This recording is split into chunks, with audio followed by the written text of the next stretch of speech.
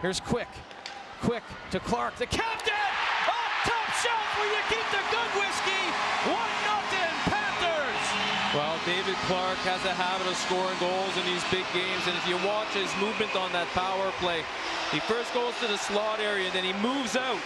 So no one's covering him. When he steps out, you can see him here. He steps out, the pass comes, and he's got a rocket for a shot. He releases it quick, and he gets it up. Under the bar, Brown has no chance. There's too much traffic in front there. He's not going to make that save. Well past the halfway mark of this game, 8:15 to go, second period, and now a 3-on-1 developing. Here's Bomback, hands it off! 2-0! What a shot, what a finish! And they're off and running at the NIC. It's your buddy, Logan McMillan. Go third period action, Panthers 2, Flyers no score. Here's Dingle.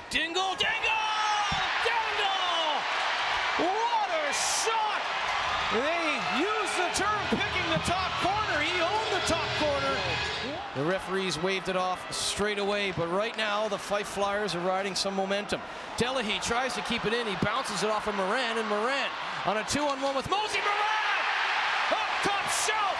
It's 3-1. Bomb over the net. Vickman didn't have to make the save. He just watched it sail over the net. You've got to hit the net now if you're the Flyers. Here's Mosey. Oh, he threads the needle. Evan Mosey with a showtime goal is 4-1. 10 seconds remain. The Panthers fans are on their feet. Here's Paquette. Paquette goes around McMillan. Done and dusted. Semi-final number 2. The Panthers win 4-1 over the Flyers. A magnificent team effort from the team in gold and black.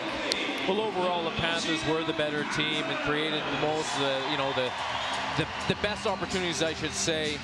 Fife, they made a brave effort. They kept it, it's only 2-1 in the third period, but I think that experience and that quality in the Panthers line, that depth really paid off in the third period for the Panthers. Coventry went through